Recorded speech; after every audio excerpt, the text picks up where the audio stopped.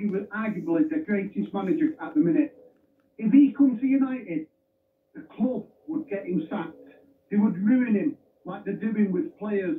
Now, time and time again, these directors that sit in the South Stand on mega amounts of money, laughing and joking. It's no joke. I sit in the South Stand looking at them. This club is the club that keeps on giving. It's an embarrassment to everybody. We used to be the biggest football club in the world. We are. No, you're not. Real Madrid and Barcelona. Honestly, the club is rotten to the core. Me and my wife are sat there. We're getting soaked. The roof's still leaking. Everybody is laughing at the club. And what I would like to say, you can't blame the roof leaking, though, mate. No, it just shows you. It just shows you. Everybody flags Gary Neville because he says what's going on, because he interferes in everything what's going on. But the man knows what's going on in the club. It's rotten to the core, mate, from the roof to the foundations. The club is rotten, so, mate. Alan, I agree with you on that, but what about the players that are available to play? What about them and the manager, the coaches? It's time and time again, mate. It's down to the directors. We keep on getting these managers, we keep on getting these players, and we keep on slagging them. Yet all of a sudden, everybody in the South Stand with all the posh seats, they're all safe, all these directors. It's been going on for 13 years since Fergie left. It's been going on far too long. We're supposed, and these people are never going to sell this club. Would you sell a money printing machine? Yeah, no way.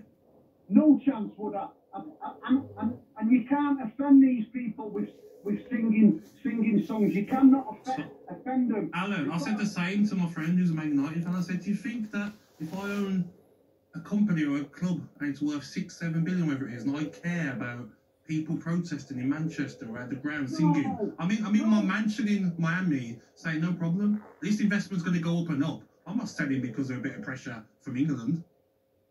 A few years ago, I met the owners of Manchester City in the Lowry Hotel. Some of the nicest men I've met in a long, long time. The Manchester United fans, they told me the story of when they tried to buy United many years ago before they went to City.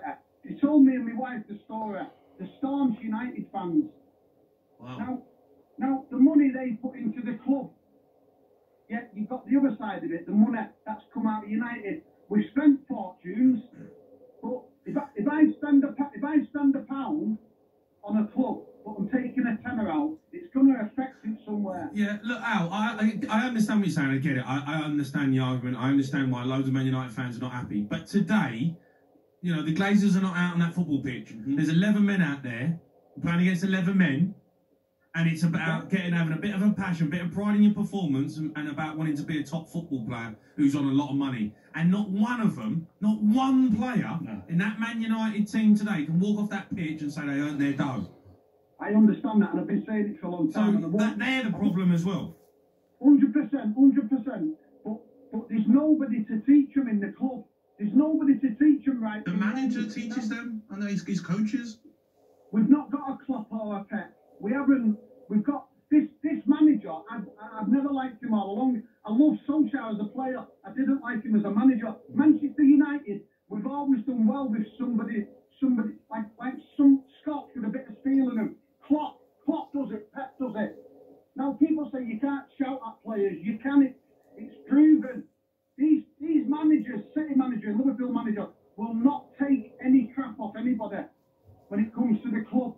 I think Ten Hag's tried to do that though, Al, hasn't it? And it's backfiring on him. He's falling out with players. Honest to God, to sit behind him, there's nothing in him. He's a nice man, but that's all he is. There's no passion in the club.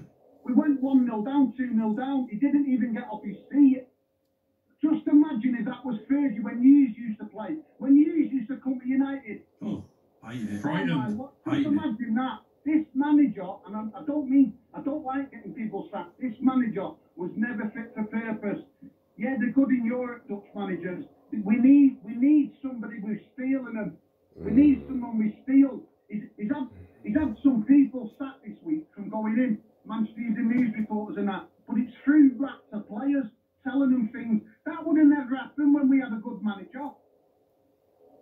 Just imagine that happening with Liverpool or City.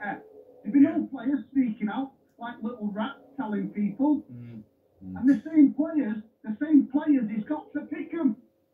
We can't, Manchester United cannot carry on playing that kind of football. We play on passion. That's what we was known for, passion. Everyone used to be petrified of passion.